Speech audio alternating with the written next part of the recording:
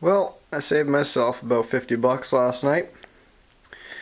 So I last night, after while the video was editing up and everything, went outside here and fixed my winch. Wasn't too bad of a job. Pretty much had to take it all apart. Take these two top studs off with the two nuts and bolts there. Then there's two bolts on the bottom, two Allen keys on the bottom. You pop those two off, and then this piece slides off. Pull the rope out, all the way out, and pretty much just get her unstuck. And well, it wasn't that easy, I can tell you that. Kind of sort of made it sound easy, but it wasn't quite easy trying to get the rope unstuck from back there. It actually wrapped around the main gear that's in there, and I couldn't quite get it out last night. Took a little bit, but I got her going, so that's a good thing. But anyway, guys, today is Wednesday, and as you can tell, we're at the shop. We got a few things going on today. We got I'm gonna hopefully put back together this push mower, the pieces that are all scattered around. Here's what I did. I went to AutoZone last night. I stripped the old gasket off. I already showed you guys that yesterday, and pretty much just bought a little tube of our RTV silicone, high temp, and pooped her all on, and seems to have set up pretty nice. So I'm gonna go ahead, put this guy on the lawnmower today, and fill up with some oil, and we should be good to go there. You know, I've used this stuff in the past, and it just works awesome. So should work pretty good. I cleaned up the surface pretty well, a little bit of brake cleaner. All my remnants of brake cleaner that I had, and yeah, should be all set, ready to go on now. Just gonna pick up all my scattered pieces that are like everywhere. Probably should have did a better job doing what I did, but too late now. Also, I'm gonna bring in my Honda power washer today, the one I got from the scrapyard a few weeks back there for 35 bucks. Score on that one. I'm actually thinking about selling that thing. I don't need one that big. So my dad used to do some business with a company. It's a construction company, and they're actually in the market looking for a commercial power washer. So I said, hey, I got this thing, and yeah, so they might be interested in it, and they're gonna take a look at it. So on that note, I'm gonna get that thing in here after once I'm done with this push mower, start doing the carburetor on it, and I gotta put the wheels on. I got two brand new wheels for it yesterday at Harbor Freight. So we'll do that this morning, or in the mid-afternoon. It's about, I don't know, I think it's like 11 something or other. Let's see. Yeah, 11:21, and exactly in about an hour, at 12:30, I have that guy coming by to drop off that Craftsman tractor with the broken mower deck. So we're gonna take a look at that, see what it needs. I don't think I have a mower deck spindle for it, so if that's the case, I'm probably gonna have to order one up off of Sears Parts Direct there. So, I don't know. I don't think I have one up there. I think I'm all out of them. I think I've sold them to YouTubers and people on eBay and people on Craigslist. I had a stack of them. At the ending of last winter, they had the winter that never came, and I literally had a stack of them, and well, they're all gone now. Main thing, people break, and I usually sell them for about 20 bucks, and people think it's a pretty good deal, you know. But anyway, so I'm gonna get to work this morning. Once that's done, bring that Honda in, and we'll take her from there. Oh yeah, save myself 50 bucks, fuck yeah. Yeah, love that kind. Also, actually, I'm saving myself a little bit more money too. This is the battery that I use to hook up in my truck for the winch, just a regular lawn tractor battery, 275 crank amp. Well, I'm kind of upgrading. I have this Duracell, or Dura Diehard, that's what it is. This is a 340 cranking amp, so it should crank her up a little better. And this is actually a brand new battery. It's only, I guess only like 6 months old or something like that. And should work pretty good. I had it on the charger last night, just charging her up, and yeah, pretty sweet shit. Oh yeah, getting all fancy and such. Oh yeah, one last thing, guys. I took a look at that F250 last night. Actually, wasn't even planning on doing it, but we kind of drove by the guy's house last night, and yeah, it needs a lot of friggin' work. I think I'll be keeping my truck for a little bit longer after seeing that thing. I actually found a company that's in town that will do the exhaust manifold for 400 bucks, guaranteed. It gets done, and I can show you guys. Hopefully the camera doesn't. I just noticed it's got low battery. I'll show you guys a couple photos of the pick 'em up truck. It needs a lot of body work. I knew it needed a new box, but it also needs 4 new doors. It kind of sounds like the truck I have right now that I just got done doing body work on. I really don't feel like doing it again.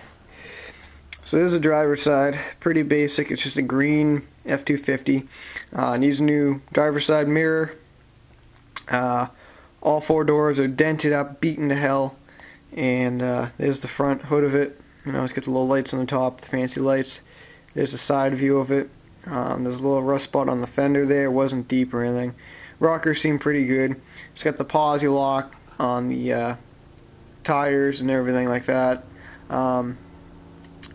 But it's, you know, not the greatest looking on this. The back of the box, as you can see, there's the both sides of the box are crunched in, and there's no bumper at all. And there's actually grass growing in the back, if you can tell. So, you know, it is what it is. It's a 2000, actually no, it's a 2002 Ford F-250. And yeah, it's pretty beat up. I was like, no, I'm gonna keep my truck. My truck's got a lot of new parts, and I said, fuck it. You know, I'll just fix the manifold. Whatever. Anyway, so let's get to work this morning. Turn up the radio, get the XM going. We'll listen to Lee Brice, A Woman Like You. Oh yeah, good song. She's heard all of my lines. I said, come on, girl, seriously. Alright, well, the push mower's all done now. Actually, had this bagger for him too. I did the bagger and as a deal for an extra $10. So, power wash it up. I don't see any oil leaking, so we're looking pretty good. Although I did say that yesterday, and well, I completely fucked myself, but I've yet to see a single drop, and it's been sitting here for about an hour and a half now. And yeah, took her for a little test drive. Well, I didn't take her for a test drive, I just pushed it, you know. But everything checked out pretty good, so I think it's a done deal. Friggin' rights. Another job done. Time to bring in the Honda. Honda! Alright, so I just pulled in the Honda power wash there. I'm going to do a servicing on it today. You know, just clean the carburetor up on it because I never did it because I just got it about 3 weeks ago. And I'm going to pop some new tires on there. But the one thing I've noticed with these Harbor Freight tires is they always come with a 5/8 hole in them. The thing about 5/8 is no one really uses 5/8 anymore. It's always done by 3/4. So that kind of sort of sucks. Luckily, I have some bearings I keep over here, and these should work just right, I'm hoping. Actually, I should have checked that before I popped the tire off. Wow, this thing's so heavy. Yeah, I'll need 2 hands for that. I'm sure it should fit, you know. Should be about right. Yeah, that'll work. So, we're gonna have to swap out the bearings and stuff like that on the tires like what I normally do. But, yeah, not too bad, not too bad. Also, when I was just pulling this in, we get our next victim of the week. Let's take a look at it, boys. Craftsman LT2000. Oh yeah. So, this is our next victim of the week. Craftsman LT2000, and this is what's wrong with it. Yeah, that shouldn't be like that. Or I don't think it shouldn't be. So, we're going to be doing a spindle swap out. He wants new parts, so we're gonna order up new parts. Probably just gonna need the cast aluminum housing, but it could possibly be that the shaft on the inside could be bent. So I'll pop this off a little bit later, take a look at it, and we'll order up the parts, and hopefully they'll come in either by the weekend or sometime next week sometime. But not a bad little tractor, and it's a pretty funny story with this thing. I actually worked on this thing years ago, actually when this thing was brand new. Believe it or not, I actually did. This tractor has actually been around the block a few times. I never owned the tractor, but I've done some work on it before. I actually just found this out. There's a guy in town that owns an auto body shop, very well known name in the town, and he came to me, I want to say maybe 6-7 years ago, came to me with a bad hydrostatic transmission. Yeah, I put that transmission in, and I just found out that the new owner is his cousin that actually just dropped this tractor off, and he broke the mower deck spindle. Isn't that ironic, huh? You would have never known. He actually just said, "Yo, you know Mike Son of a Bitch there, and it owns Son of a Bitch Company Auto Body." And I was like, "Oh yeah." He goes, "Oh, well, I got this tractor from him." I was like, "Oh no shit! I've actually replaced the hydrostatic transmission in it because friggin' he let his son do a bunch of wheelies with it and then blew out the pump right out the back end. He actually blew the there's like a pressure piston something or other, and it went right through the cast aluminum. And this was years ago. That's funny. I can't believe it's actually back in the shop." It's pretty dirty since the last time I've seen it. Really dirty. It's actually got rust on it too. Yeah. Apparently this thing's been pretty much down at the Cape, I guess, for a long time. But whatever. We'll get her fixed up. No problem at all. Ooh, I like that keychain. It's a pretty cool keychain. Powered by Die Hard battery. Yeah, that's a cool keychain. I might need to steal that. Oh yeah. So that's what we got going on, guys. Stuff is rolling in. Still no leaks. No leaks. Awesome. Alright, time to work on a Honda. Stupid piece of Japan. Alright, so I got a good one for you. So I'm over here making this handle for that Honda power washer there, and remember a few weeks back I've been looking for my keys. I couldn't find my keys anywhere. Well, I think I just found them. Yeah, I'm over here setting up the drill press, getting ready to drill some holes for the bottom plate that I'm going to weld up. And I just went to go turn this, and it wouldn't turn. I was like, what the hell? And I look up in there, and yeah. Found my keys. Friggin', I knew I put them somewhere. Yep, and now it's intermingled with the belt. That's good. That is good. I know I put the keys someplace. Oh look, there's the other keys. That's the keys for my toolbox that I had to hack open. And what else I got in here? Oh, there's the other pair of snowmobile keys, the spare set. And oh, look at that. This is probably PJ's keys, I bet, that I didn't want to hack open yet. Look at that. Look at that. Unbelievable. Figures. Son of a bitch. Alright, so there's a look I'm kind of sort of going for here. It's not fully finished, it's just tacked in and stuff like that. Pretty much I stuck a lawn tractor shifting handle off of a Craftsman hydrostatic. Yeah. And got the pole that comes down. Then there's going to be this gusset here, and then there'll be another one on this side, and there'll also be another one on the inside that goes an angle across. Then there's this bottom plate here. There's the main bottom plate, and then there's this piece here that's bent over and onto there, and that should get reinforced onto them two bolts that are right there. I'm gonna get some big washers at the Home Depot. Actually just ran out of welding wire, so I gotta go there now.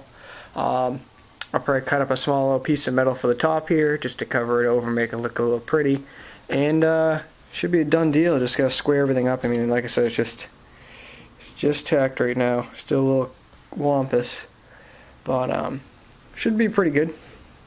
Should work well. I mean, it's not the thickest steel in the world, but it's a little bit thicker than what they would have used on a regular power washer, you know. It's just box tubing. Kind of tinny, but it'll work. Good enough. It's just what I had kicking around underneath the deck, you know. So, if I had some of that bed frame steel, I'd probably use some of that because that stuff's spring steel, but I don't have any bed frame stuff, so. This is all I got. This actually came off of a Bowflex gym equipment thing I chopped up a couple months ago at the beginning of the summer, so this should work out pretty well. I think it'll look pretty good. Oh yeah. You ever have one of those days where something is just completely against you, where something just does not want to work? Yeah, I'm having that kind of day today. And it started with my welder. Yeah.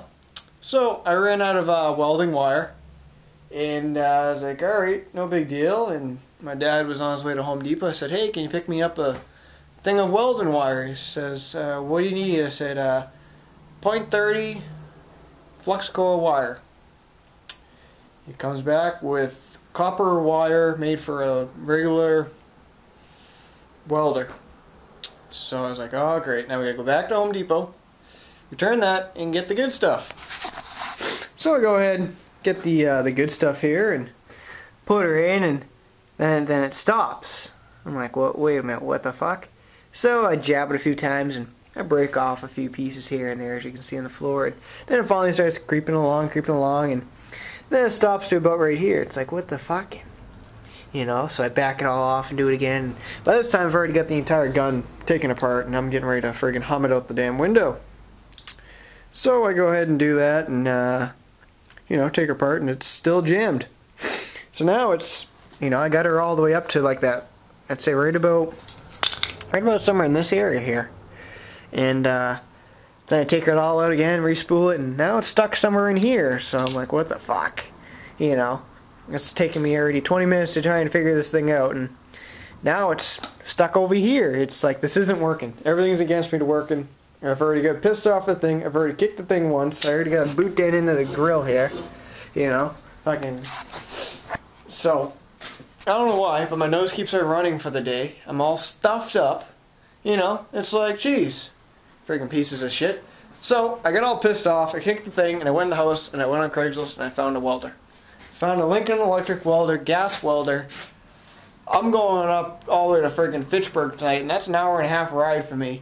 Just to friggin' buy a welder. A good, decent welder tonight. I'm getting tired of this Chinese bullshit. Same deal like the winch. It'd be like the same deal with the welder. I know I have the insurance on it. It's registered. They're just gonna whine, complain, and go on about the fucking welder. So my new plan of a tactic is I'm just gonna friggin' return the welder under insurance. I'm not even gonna get insurance on the new welder. I'm gonna take it. I'm gonna just sell the damn thing on Craigslist. Hopefully I get 80 bucks for it, if I'm lucky. You know, it's a good thing I only paid like $60 for the welder back then, or I think I paid $80 for it. I had a super coupon back 2 years ago, or yeah, it's about 2 years ago. Fucking unbelievable. So I'm going up to Fitchburg tonight. I'm going to buy me a new welder. It's a Lincoln Electric welder, gas welder. It does flux core and gas. He's giving me an auto darkening helmet. He's giving me the whole works. It's got a nice little cart. I don't remember what it is. I know it's a Lincoln Electric something or other, and it's way the fuck up there. So yeah, and he said he won't be home till around 6. Gorgeous. Traffic time. So I guess this project is on hold until either tonight or tomorrow, which fucking blows, because I really want to get this thing done. Son of a bitch. Oh well, I guess I can put the oil in and do the carburetor. But yeah, so fuck it, I'm going to buying a good welder. I'm getting tired of this bullshit, and maybe once I have my good welder, I can weld those exhaust pipes up for the ZRT800 and never have to freaking worry about me getting pissed off at a damn Harbor Freight welder, because it's just not worth it anymore. What's this, going to be like the 6th welder within about a year? Come on. You just can't. So, I'm done with this thing. I don't even want to look at it anymore. I'm going outside to go work on a Craftsman LT2000 that I have to get a mower deck spindle from. That should be fun. Gotta figure out if the shaft's broken or what the deal is. I already know the housing's broken. So, it shouldn't be too bad. I hope. Oh, so stuffed up. I don't know what the deal is. So, it should be fun. Yeah. I can tell you right now, I don't think this deck's ever came off before. Because these pins are stuck a little bit.